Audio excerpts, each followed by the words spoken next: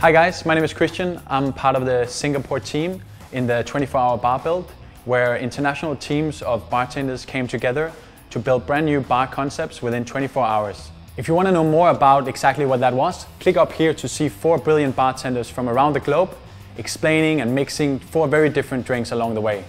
For my day job, I can mostly be found behind the bar at Basco in Singapore, which is a Latin American bar where we focus on South American spirits. Today I'm going to make for you the Ringside Breezer, which is one of our drinks from the 24-hour bar build concept.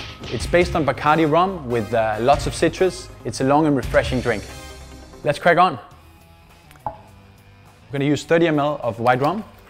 It brings a natural sweetness to the cocktail. After that we need a bit of citrus, so we're going to use 40 ml of fresh lemon juice. So the citrus brings a lot of freshness and acidity to the cocktail, which is needed when you have alcohol and other sweetness. After that we add 90 ml of fresh orange juice. Gives it a good length and a little bit of sweetness to the cocktail. Cocktail now calls for bitters to give it a little bit of body. Bitters is something we use a lot in cocktails. They add aromatic flavors and has a lot of herbs and spices. Now I add a pinch of salt to the drink to give it a little bit of saltiness, which is a great balance to the citrus. Now it's time to add some extra flavor, and we use an Italian cherry liqueur. Gives a little bit of extra body to the cocktail and of course a little bit of sweetness.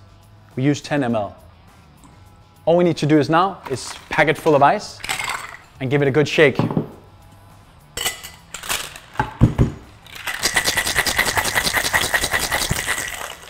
We shake it to add dilution and of course to chill the drink.